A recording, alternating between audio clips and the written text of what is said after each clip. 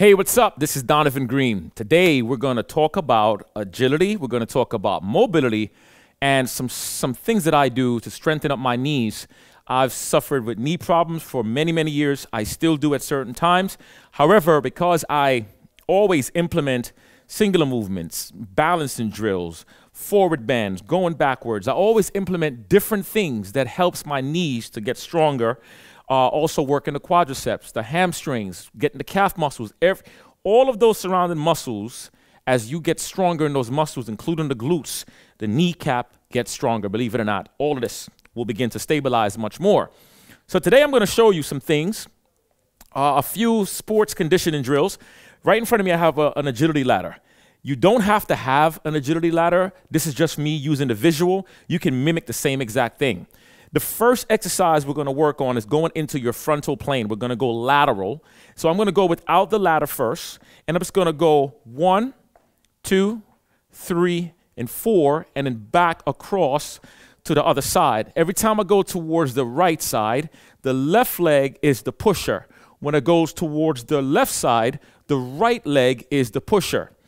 So let me demonstrate it with the ladder. With the ladder, I'm doing that same exact drill. I'm going all the way out in a tap, leaving one foot in, and I'm going back and forth. Now, if you look at my footing, I'm keeping my feet straight ahead. Also, it's good to practice looking up. That way you kind of see how your spatial awareness is, so you don't touch and tap the white part of the ladder. When you get better, then you start to go a little faster. Practice that. That's working a lot on the external portion of the body, on the lower body. The next drill is me simply going in and out, going forward and back, forward and back.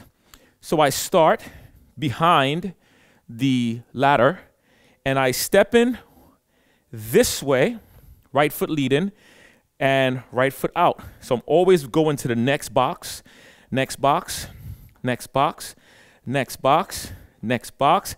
Then I do the same thing, going to the other side. I know I'm going to go left, so I'm going to put the left leg in, right leg follows, left leg moves the whole time. So when I'm going left, left leg leads. When I'm going right, the right leg leads. Now, as I'm doing this, I'm relaxing my shoulders. My knees are soft. The arms are moving, and my arms are not stiff. And once again, I'm keeping the foot, the feet, and the hips and the shoulders straight ahead. As you get better, then it's going to look something like this. And I'm not going full speed. I'm just going to go fast enough so you can see the difference when you start to get stronger in those knees, okay? Another drill I like to do to get my knees stronger, this is only for those of you who are able to do plyometrics. And plyometrics is when you are jumping. So when I go here, and I land, that's plyometrics. Now, the landing portion is where we normally tend to feel the pain through the absorption, especially when you land on heavier surface. So I do a single hop, only for you if you can. If you cannot hop, then this is one of the exercises that you completely avoid. So I'll start from this point, as I'll go without the ladder, so you can see I'm doing it without the ladder. And I'm going to go 1, and I'm going to land, stick that move, working on that balance. And I go again, and again. And then I'll turn around, do the other leg, and pump the leg.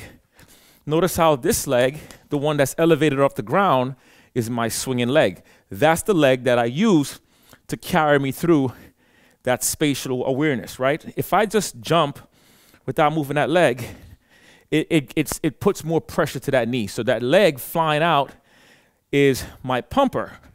So it gives me the ability to move across this plane much more easier and much more successful. And every time I'm landing right into the center line of the square. Okay? So we started off with this lateral, working side to side. Then we went forward, in and out. Then we did the jump. Now we're going to do the jump again, going lateral. This is where it can be much more trickier, much more dangerous. Let me demonstrate it. And even though I'm not doing a full workout, my heart rate is up because my body is moving. So here we go. I'm going to use this leg, and I'm going to jump and land. Then again, I'm going to use this leg, pump it up, jump and land. Every time I land, I want to stick that balance. Move the arms forward, okay? And I'm going to jump to the very end. Same thing on the other side. Jump in, land in, stabilize, up, boom, stabilize again, stabilize and again, stabilize and again, right?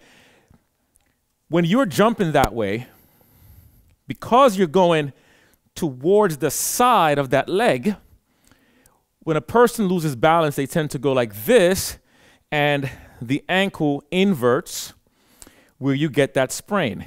And that's why so many people get inverted sprains, because they're not working enough of the laterals and they're not working enough on stabilizing the ankles, okay? So now let's do the same thing with the opposite leg, where the knees are going to want to do this. They're going to want to adduct. So your job is to keep those knees forward. Now remember, adduction is bringing things back to center. Abduction is removing away from the center. Make sense? Okay, so now, as you progressively get better and better, remember, everything I'm showing you is not for you to do the whole thing. Look and see what you can do. Start with the progression. Start with the easy stuff, and then later on, then you'll get better and better and better. Now, knees are soft. We're going to opposite side now, using the other leg. So I'm doing the same thing. I have to readjust my positioning. I have to lean more towards that side. I have to put the weight that way so my knees don't buckle in as much. I'll go 1, and then I'll go 2. Same thing on the other side. I'm going to do it to even up. Now look, I'm standing. I'm going a little faster, and I'm pushing off. So you're also working a lot of the inner thigh. Every time you push off, you're activating the inner thigh. Does that make sense? Now, these are things that you would never think is good for your knees, people, because we assume that, oh, you know, that's bad for the knees. It's not. These are the things that if we don't strengthen those knees and the muscles around the knees, then everything gets weakened. Plyometrics, being able to jump a bit and create some impact to the joints so they can strengthen up, is imperative. Do the research, look it up. A lot of people will agree, and some people will disagree, for those who don't really understand the idea of being able to jump. The concept only applies to those who can jump. Maybe you might have a knee problem that doesn't allow you to do that. Okay, maybe you're not able to step up the stairs. Other videos, I'm going to show you step-up drills also that you should do. So my last piece here is you're not going to need anything here. So this is done.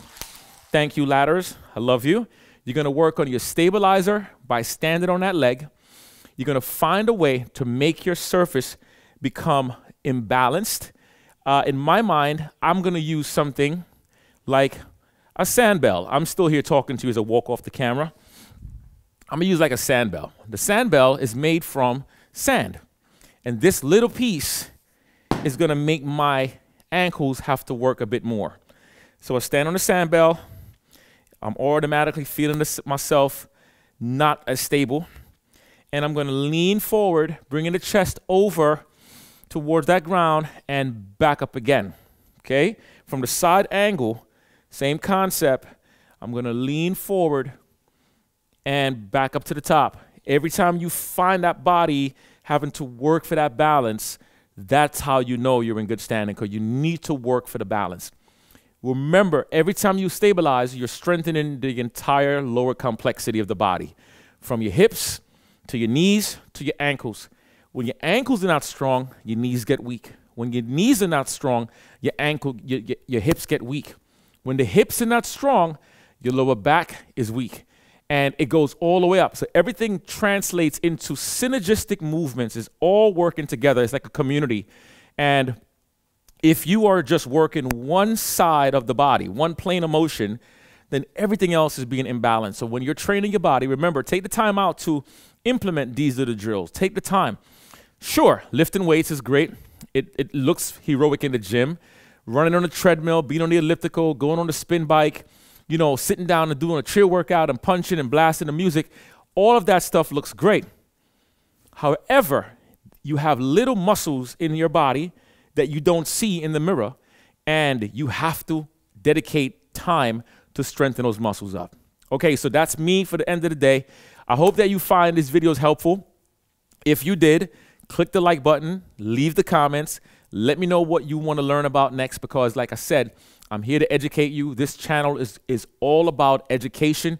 I'm sharing the knowledge that I have so you can understand that this guy is more than just a trainer, because I'm way more than a trainer if you research me, but I'm really here to help you so you can get better. Don't forget, head on over to donovangreenfitness.com. We're running a special right now where your monthly subscription of $4.99, which is basically a cup of coffee, will help me to keep on going and keep on creating this content. You will also access top workout videos on the website that you would not find here on YouTube. All right, so head on over to donovangreenfitness.com and support your coach. I'll see you later. Don't forget, your body's just a body until you make it a temple. Later.